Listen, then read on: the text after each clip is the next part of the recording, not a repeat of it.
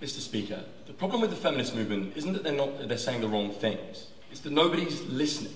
We think that if we can prove in this debate that you harm the ability of the feminist movement to achieve its aims at home, then on the comparative, this isn't a world in which we want to live in. Because the comparative in this debate has been completely missed, right? And this is why Cambridge and Oxford are looking baffled. Because the problem in the Western liberal democracies at the moment is that feminist movements are small and peripheral as actors. That low numbers of women and even lower numbers of men self-identify as feminists. People in this room might self-identify as feminists, but that's because you're spending a Saturday evening listening to a history undergrad give a speech in a national theatre, right? So on the comparative, these conflicts happen anyway.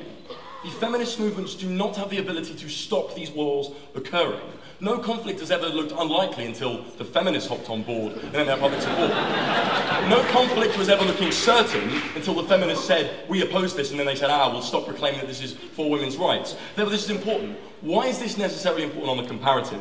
Because at their very best, they are slightly less likely to go into these wars, right? For all the reasons Ben told you about how people already proclaim that they're acting on the rights of women in terms of a sham proclamation, this doesn't occur.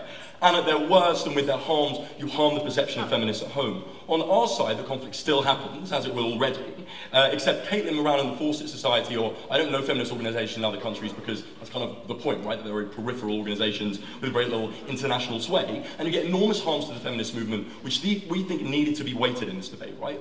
Opening opposition kind of talked about this, but they got the discursive changes wrong, right? When they say that the Daily Mail, if they criticise this at all, are going to say that, they're delinking feminism and the militarist state, right? Far more likely that they're going to say, if they report on this stance at all and it has any efficacy, the feminists are opposing helping women who are stoned and denied education. We think that is a statement that is likely to enormously damage the feminist movement, and not one we think should help. Only two pieces of extraneous rebuttal then, which are both giving that comparative responses directly to the extension. She says two things. Firstly, there is a harm when feminists support these conflicts in as much as you link gender in those conflicts. Notice, the armies will still go in and the states will still go in saying they are acting on behalf of women, and that's my POI, and therefore you get all of the harms Fergus talks about.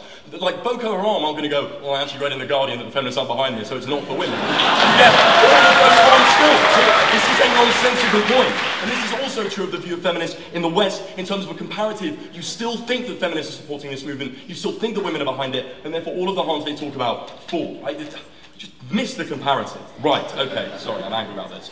So let's look at what's important in this debate, right? Because it might be odd that closing up have been the first people to put in efficacy, but we think that in the way that this works in the comparative, it's really important. No, thanks, Fergus, I'll make the point first.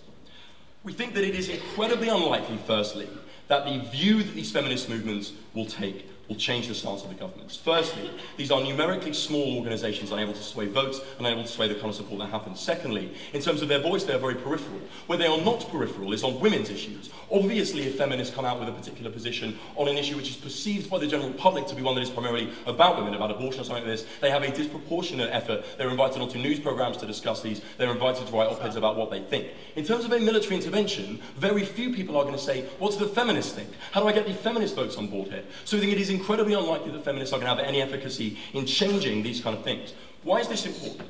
And this is key. We do not think, and we do not believe we should live in a world where a movement adopts a position, even if it is maybe principally correct, because opening opposition said that it wasn't, but even if it was principally correct, that has no impact on that issue and enormously harms your ability to make impacts on other issues. Right?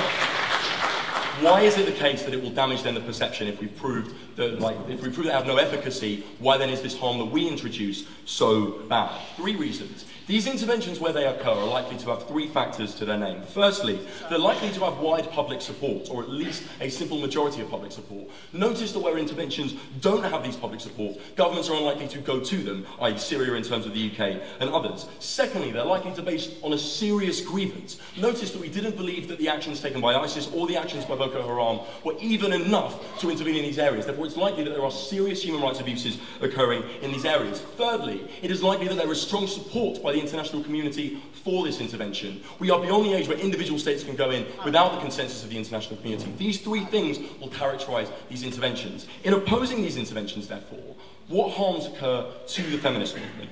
Firstly, on a general level, they are seen to be taking a peripheral view out of step with public opinion, our opinions on human rights, and the international community, and therefore further paint themselves as people that are the other type of people that are probably criticising this war. Those on the far left and those who belong to pacifist movements, which often are able to mobilise large marches, but very, very bad at mobilising large support, right? Particularly when the conflict is one of the three areas I described. Actually, Ben, I'll take you now. Right. Leaving aside that soft justifications on human rights tend to be tipping points on why we go to war, and as we told you, anti-war movements tend to be left-leaning and have strong feminist influence, don't we neuter the only group capable of criticising the conduct of that war, so even if you don't think we can go to war, we can still get policy? Ben, you completely missed the point when you say that soft justifications on human rights are important. Absolutely. Those that are able to advocate on human rights are not broadly feminist organisations, but organisations like Amnesty that aren't adopting part of the kind of feminist ideology and aren't peripheral in that way. We think that those kind of organisations, given that they're outside of this debate, are probably likely, for the reasons I gave you, to support this conflict and protect human rights, and therefore feminism actively moves itself away from the kind of human rights tipping point you talk about when you oppose these conflicts, right? So reasons this happens. Firstly, on a general level, you get public condemnation, with two specific harms when the feminist movement does this. Firstly, the idea of ethnic essentialism, that like the common perception of feminism, that these are white middle-class women talking about like photoshopping about videos or whatever, and not actually looking at the way in which women's lives and their experiences are felt. We think you further this when you say that feminists are very willing to campaign on maybe abortion's right in Western liberal democracies, or maybe like cosmetic issues like advertising, but when it comes to women who are stoned and denied education, they say we should be non-active. They say we should not act, and they oppose moves that help those groups. We think it makes it less likely, therefore, you get buy-in. And finally, we think in terms of self-interest, it is more likely that they perceive these groups as self-interested, that if there is large public support when the feminist movements say, but there are some discursive problems that might occur, or in the long term this might not be a good idea.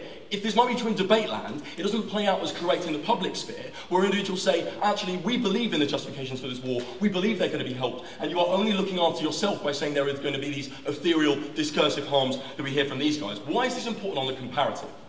Because these harms make it less likely for these feminist organisations to be able to advocate for the kind of things we think are enormously important in closing opposition. Less likely to advocate in Western liberal democracies for abortion rights, for gender pay gaps, for all the other things that they do so well. When they take a stance which means they are less able to fulfil their core function, a core function we think here on closing opposition is enormously important, then they shouldn't take that stance. Ladies and gentlemen, panel, we think that this may be a principled stance. We think that if this principled stance has no effect, and damages the ability of the feminist movement to realise change, it's not one it is worth publicly taking. The last time for Sheffield, very, very happy to oppose.